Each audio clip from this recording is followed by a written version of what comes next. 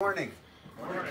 I'm Dr. Jeff Lustig, and I want to thank Chris Wiley for arranging this and inviting us here. Looking forward to spending the next 15 minutes with you. And I want to, first of all, thank all of you for what you do daily. And by any chance, is the Hancock's Court driver here at the moment? West End? No. No? Okay.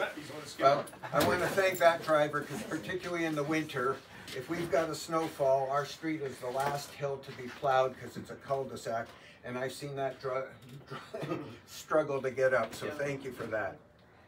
So what I want to do first is a little bit of housekeeping. On the back table there and over here, depending on which way you go out, there's some information for you. Go ahead and pick that up. There's a couple exercise sheets that I'll talk about that are also there. You're more than welcome to pick it up. And for those of you who are interested in perhaps seeing me, we've got a few gift certificates here. If you're interested in doing that, come up here.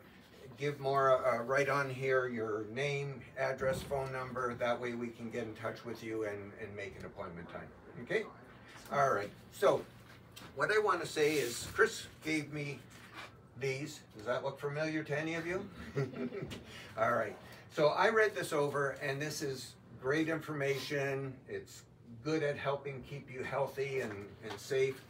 What I want to do today is try and take this information and take it to a new level for you so that you can be healthier, that you're going to live healthier, longer, more active. Is that okay? Get that pension. Get that pension and be able to enjoy it. All right, so with this picture here, it shows basically, we grow, we mature, we age, and there's, different lines there. And the average life expectancy right now is 81, but how long we're all going to live or how well we're going to live is up to what we do on a day-to-day basis. And this picture represents a nice, gradual decline. Life isn't like that. There's illnesses, there's falls, there's injuries. So this line is a little bit more wavy than I'm representing it here. But my goal is to talk about these things that you're in control of that can affect how much you're out of pain, how well you're going to live and be active. Get rid of this one. So this chart here, optimal vitality, it's pretty tough to get up there. It's like getting 99, going to school. 99 is pretty tough. Most of us live more in this area here, and the key thing with this is talking about inflammation in the body. The more inflammation you have in your body, in a part of your body, the more pain you're going to have. But what I'm going to be focusing on is mainly the level of inflammation where most of the time you don't even feel what's going on there. So inflammation, the key thing to know about it is it's aging your body. Give you an example. A little bit of inflammation in your body is like the alignment on the car being out of whack a little bit. But you put enough mileage, you put enough years on your body, it's going to have the same effect in the long term that being out of whack or being in a lot of pain does in the short term. Does that make sense? Okay. So let's get rid of this guy here. And so the next thing that I want to talk about here is using this as an illustration of basically what we talked about as well. Most people come to a chiropractor because they've got an ache, a pain, back aches, neck aches, headaches, rotator cuff injuries, knee problems. So they come in here and we work on you and we get you to the point hopefully where you have little or no pain left. But some people decide to go on to further care because they want to not just get rid of the symptom, but they want to get rid of that underlying inflammation we're talking about. So this is going towards optimal health, whereas this is just basically out of symptoms. So on the last chart here, getting you out of symptoms is maybe here, but most of us live in this area in here. So we're slowly aging, slowly deteriorating, and these 5 things can help slow that process down. So where chiropractic comes in, because chiropractic care amongst most things, if you lump us with things like massage or physiotherapy, the key difference with chiropractic care is we're not just bone doctors, we're not just back doctors, we are working with your nervous system. So for example, if somebody is getting numbness or tingling down the arms and that's interfering with your sleep at night, that's coming from your neck. If you've got a rotator cuff issue that just doesn't seem to respond, and maybe you've even gone to a doctor or a physiotherapist for it, but it just seems to keep coming back. The component that is missing with that treatment is the nerve supply. The nerves control and coordinate every organ, every system, and every cell in the body. That's something we all know. So if you've got a recurring problem, whether it's your shoulder, your knee, your back, it may be because the nervous system isn't getting addressed. That nerve is needed to heal the body. Does that make sense? Okay. So chiropractic deals with the nervous system. Chiropractic also deals with the body. Regular exercise is important. And let me give you an example. In your day-to-day activities, if most of your stress, strain, most of your physical demand is about your job, if you aren't, let's say, exercising outside of that, then your average day is what your body is used to tolerating. Does that make sense? Okay. Now, what happens is Christmas time, a slip, a fall, something that pushes your body over the limit, even if you're doing all those good things on that chart, your body is more likely to show up as an injury and pain. Now, you may already have that low-grade inflammation in there. And the other thing about inflammation is whatever tissue that inflammation is in, whether it's a tendon, whether it's a muscle, that muscle is structurally, that tendon is structurally weaker because of that inflammation. So you are already preloaded towards injuring it.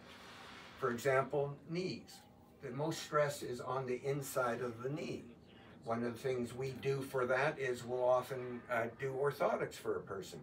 But it's the inside of the knee that develops the arthritis. It's the inside of the knee that most often has the tears. And that is due to often chronic inflammation on top of some other injury that just puts it over the edge. Does that make sense? Okay. So, want to talk about these things, and they all interrelate as well. Not only to my practice, but to everyday life. For example, getting enough sleep. Most people don't realize that if you don't get enough sleep, your hormone levels switch. Our body does most of its repair physically, emotionally, psychologically at night.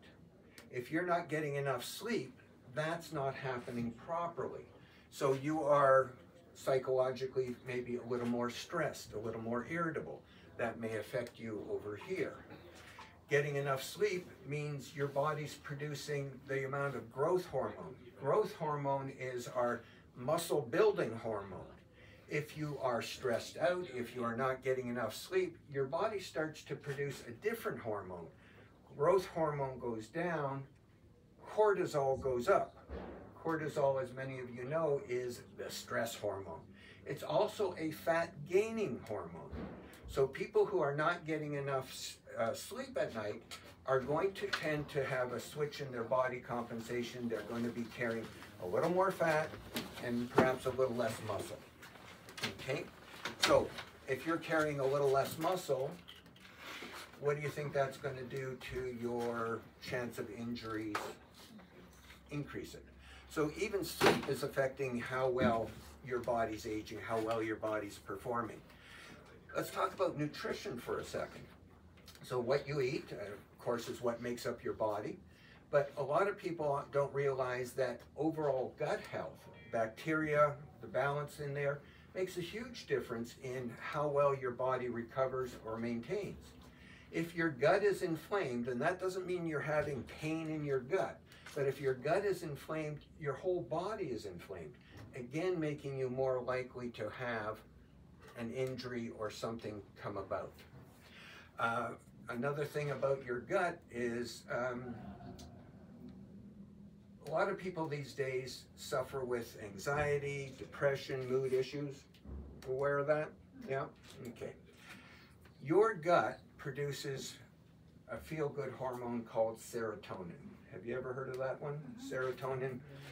90% of your body's serotonin is produced by your gut, not the brain and the nervous system, by the gut. So if your gut is out of whack, it may be affecting your mood, your level of anxiety, your stress level, and again, that ties in with these other areas as well. So getting your gut in order can help with your back problem because it reduces the inflammation. You feel better. Now, yeah, there's a lot of medications that are out there that may help with anxiety and mood, and that's great, but it's not necessarily changing the underlying cause. So if the cause of your problem is low serotonin due to your gut, well, the answer ideally would be fixing the gut. If your shoulder problem is due to a pinched nerve in the neck as well as what's going on in the shoulder, fixing the neck and the shoulder are the key. Does that make sense? Mm-hmm. All right. So we've talked about sleep, we've talked about exercise. I want to mention again exercise because if your level of activity typically is just from your work, then you don't have much cushion.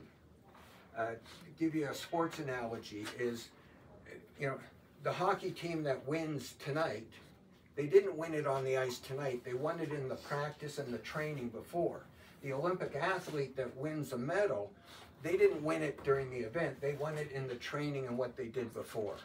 So the more you do to build that cushion up with exercise, with taking care of your back, whether that's chiropractic, whether that's doing back exercises, all of these things give you more of a cushion.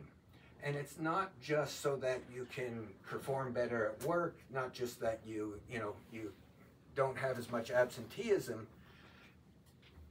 You work maybe 40 hours a week, maybe longer, I don't know. But that's a 40-hour work week is only 23 hours of the week. So 75% of your week is either doing things you want to do socially or with family. So if you build up your capacity, you're going to have more energy to enjoy things on the weekend. How many of you basically get to the weekend and feel, oh man, I just got to recover for a couple of days?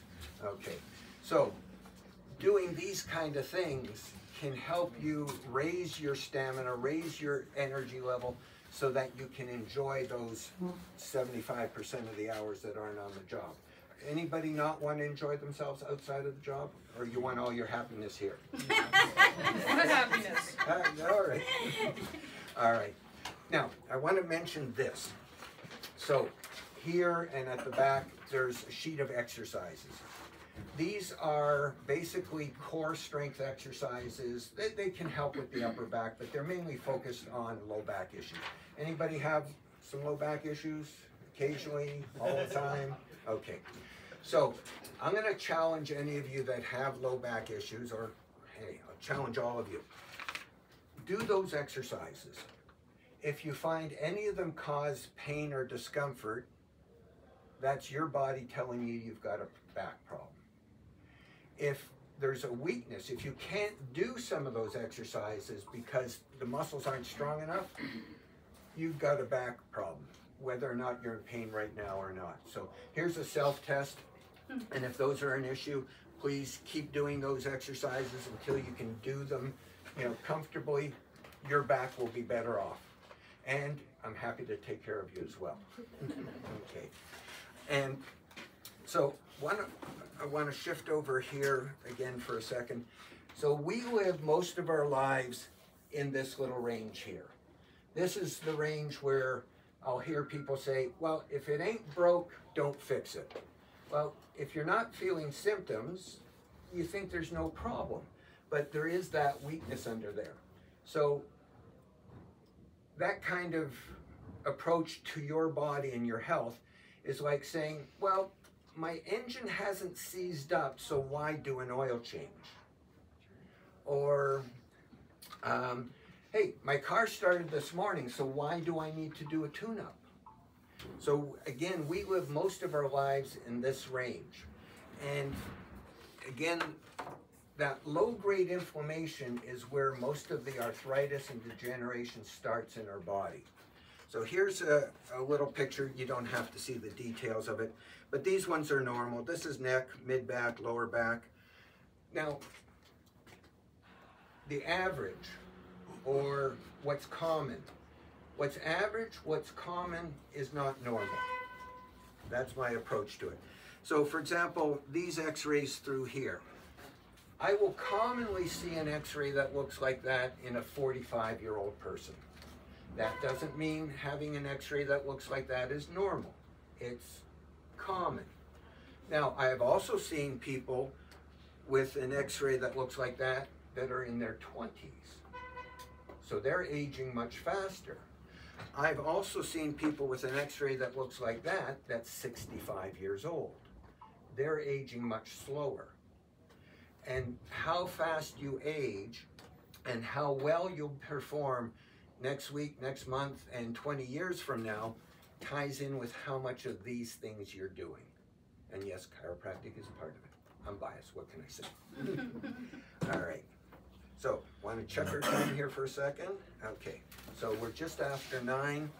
I want to thank you for your time here today. And again, take any information you want. If you do want to address something specifically, come up and get one of these gift certificates filled out for us.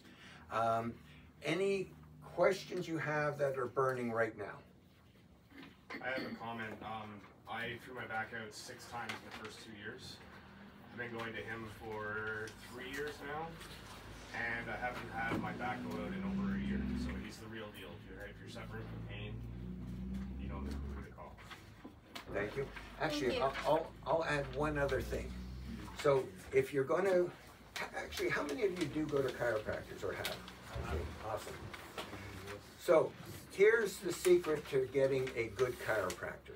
You want somebody that's got experience, and you want somebody that understands what you're going through, which usually means they've had that ache, pain, symptom that you've got. How do you know you've got somebody with experience and who knows your pains? Look for some gray hair. Thank you all. Have a great day. Have a safe day.